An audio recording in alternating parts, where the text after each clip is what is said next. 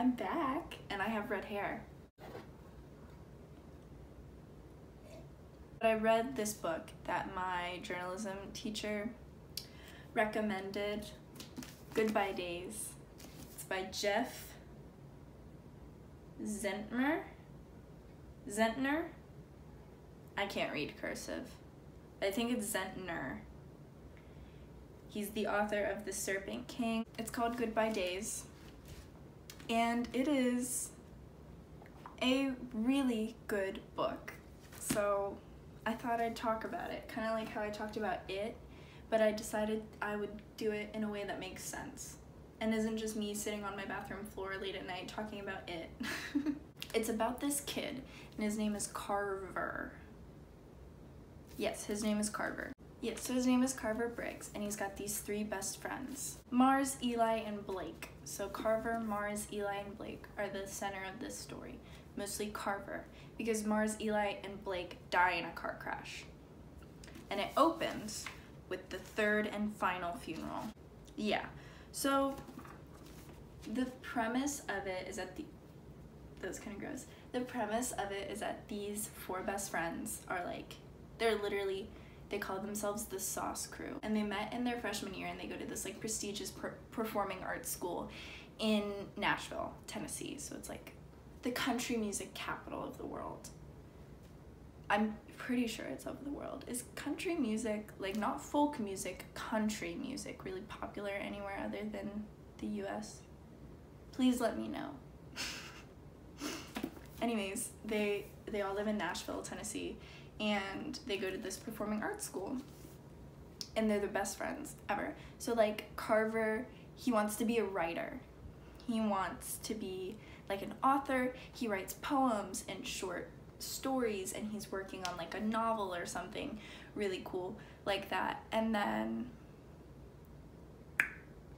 Blake is he's a funny guy. He's a comedian. He got into the school with his YouTube channel, and he calls it performative art, but it's really just prank videos.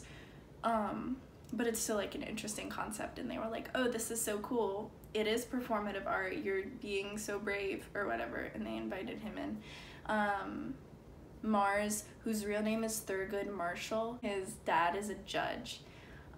He's like the district judge or something. I don't know how the court system works. Mars he's like an artist, like a visual artist. He like draws and stuff. Eli makes music. I thought Eli was like a film person, because I'm like, they're like the 4 arts people. Like each of them are in different things. There's a writer, there's a filmmaker, there's a visual artist, and then there was like a musician. And Eli has this girlfriend whose name is Jasmine, and she also makes music, and they met at this music camp. So that's the basis. They're like this group. Mars, Eli, and Blake, so his 3 best friends, are in a car, and they were all gonna meet up once Carver got off of work, right? So Carver texts them. He's like, hey, where are you? Text me back. And he sends it to Mars, because Mars is the one that's most likely to respond. But Mars is also driving. Mars starts to text him back, and they get hit by a semi on the highway, and all 3 of them die. And the police find, or the EMTs or whoever showed up first to the scene, find the half-written text to Carver on Mars's phone. And you get told that in like little flashback scenes that I think are really cool. But then the story picks up at, okay, so it's Blake's funeral is where it starts. And from the beginning, like Carver, it's in first person, which I usually hate, but I didn't hate with this book because I thought it was really well written. Carver sets up the book very firmly. He's like, this is my life right now. And he sets up who's his ally and who isn't. So the people who were like, no way, you didn't kill your best friends. No freaking way, dog. Eli's girlfriend, Jasmine. And then obviously Carver's family, so his parents, whose names I can't remember, Mr. and Mrs. Carver, and then his sister Georgia are all like on his side. And then Nana Betsy, who is Blake's guardian and grandmother, she's on Carver's side. She's a super cool like character throughout this. And then the people who hate Carver's guts and want him to die is Adair, who is Eli's twin sister. Eli's dad hates him. And then Mr. Thurgood, what's his name?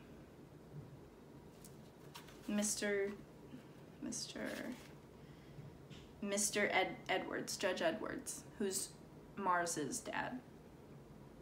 Which is why I called him Mr. Thurgood, because that's Mars's real name. It's the summer before, I think, their junior year, but it could be their senior year. I can't remember. I know it's their senior year. So it's the summer before their senior year.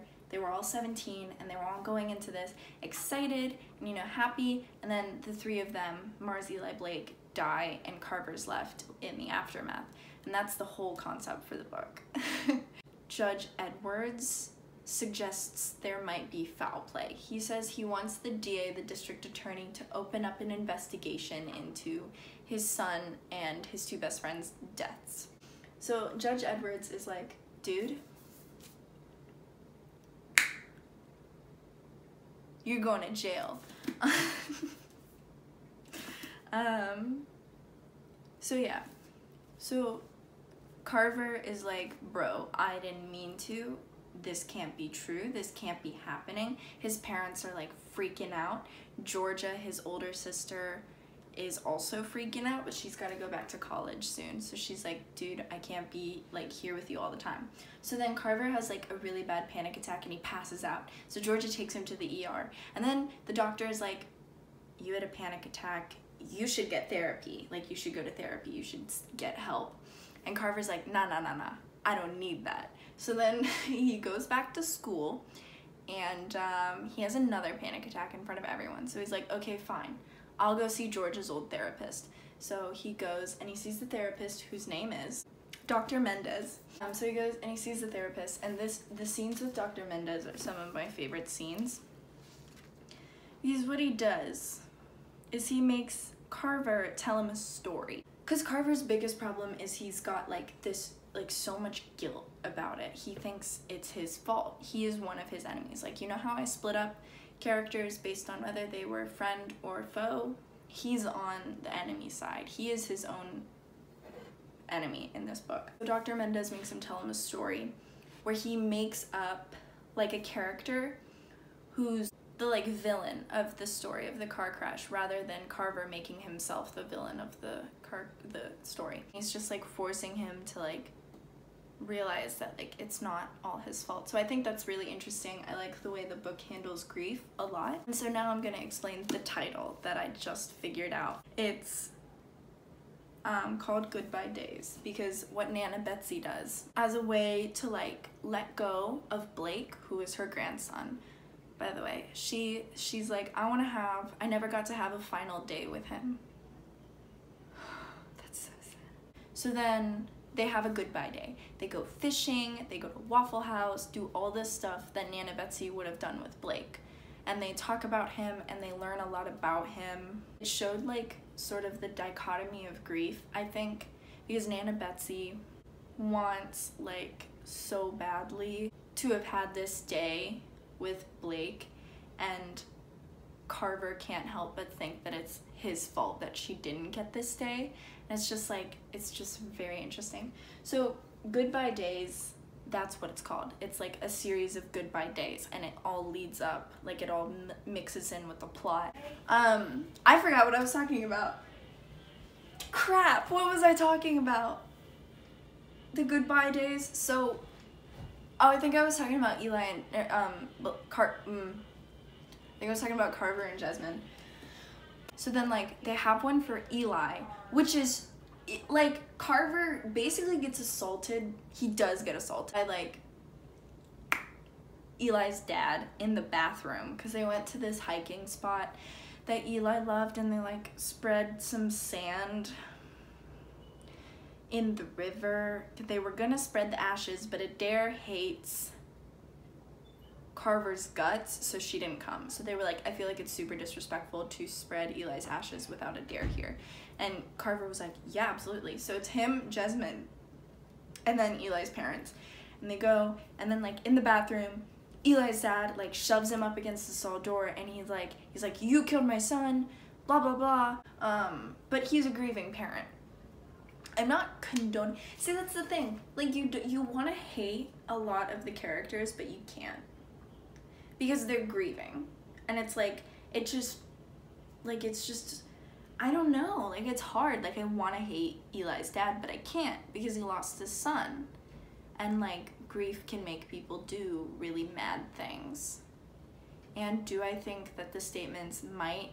No, actually, I don't think those statements have any validity at all. So anyways, I'm gonna get to Mars's goodbye day, because then I'm gonna start talking about the things I liked and the things that I disliked with the book, and I've already got lots of time. Footage is what that's called. So the closing investigation, they're like, look, we don't have any evidence against you. There's nothing incriminating. You didn't do anything wrong. And then he has a goodbye day with Judge Frederick.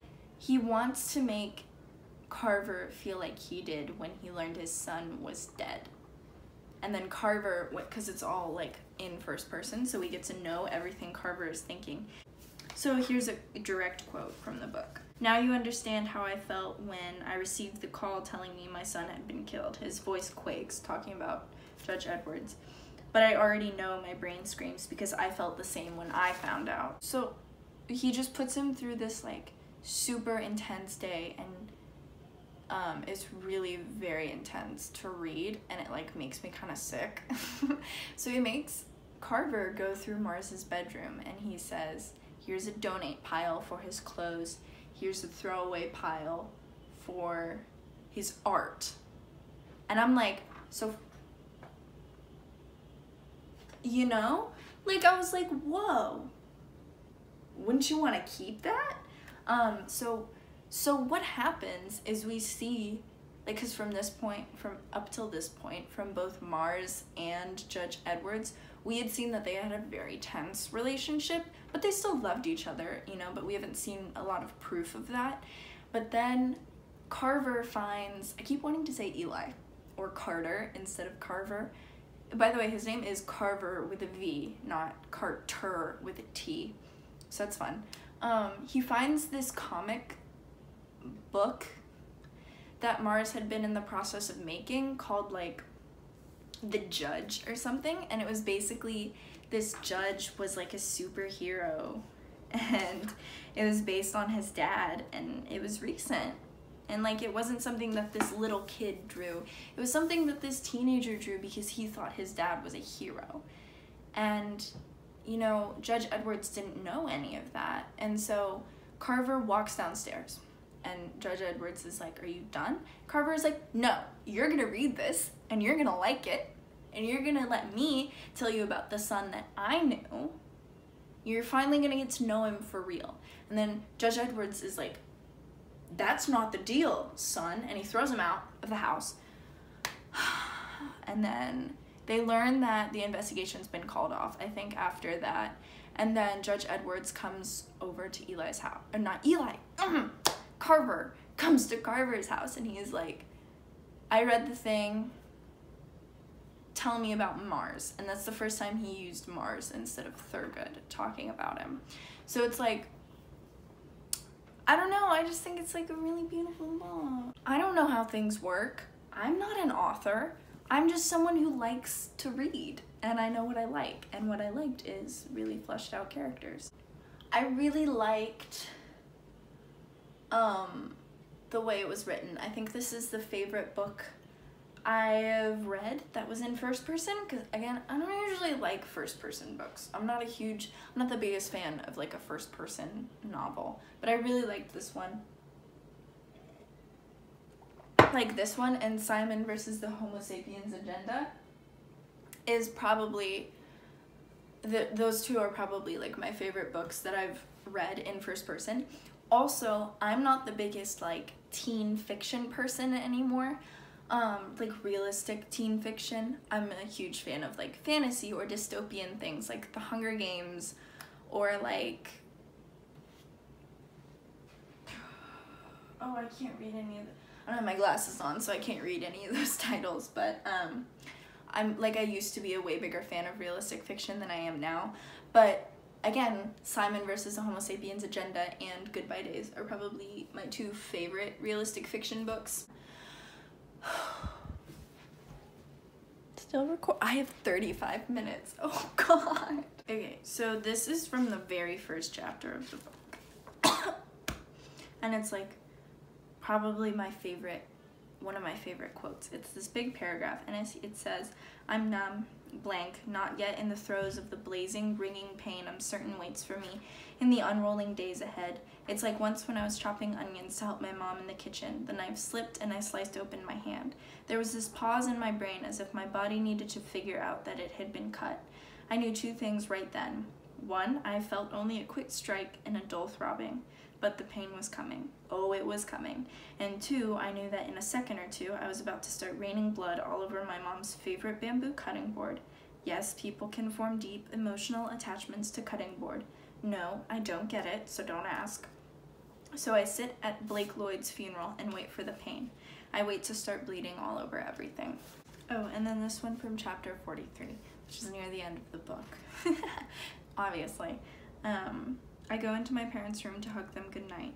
They must sense something in me. They hold me between them where they lie, warm and sleepy, and I cry like a child in their dark room. The tears are heavy, weighted with what they're carrying from me. When I finish, I'm quiet inside for the first time in months. Not happy, not free, like floodwaters that haven't receded but are finally tranquil. All that was lost and broken, drifting just below the surface under a cloudless sky. So anyways, that's it. That's the whole 45 minutes that I'm gonna spend talking about Goodbye Days, written by Jeff Zentner. I think I said it right that time. Zentner. The boys have fallen asleep listening to me talk, as they often do. So that's it. That was a really good book. I think you guys should read it, and I think you guys should subscribe. Ugh.